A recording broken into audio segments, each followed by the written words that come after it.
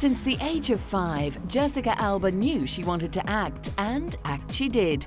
In 1994, she was cast in her first film, a bit part in Camp Nowhere. When she was cast in the series Flipper, she was given a platform to show off what she could do, and it didn't take long for other offers to follow.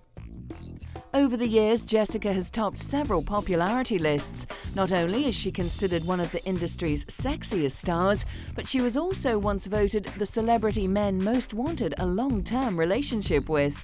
Jessica brings her exotic appearance and undeniable sex appeal to every role she accepts.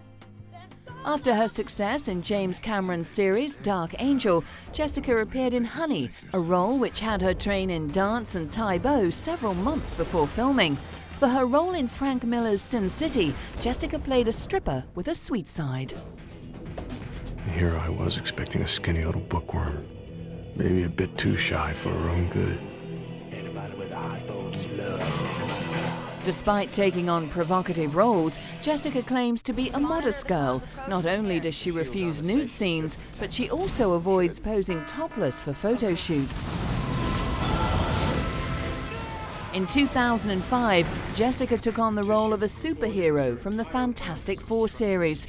Her character is the blonde-haired, blue-eyed Sue Storm, or Invisible Woman. It has to be the clouds. Fundamentally altered our DNA. Let's not jump to conclusions. Jessica's third film for 2005 was the action-adventure Into the Blue, a crime thriller set in the Bahamas.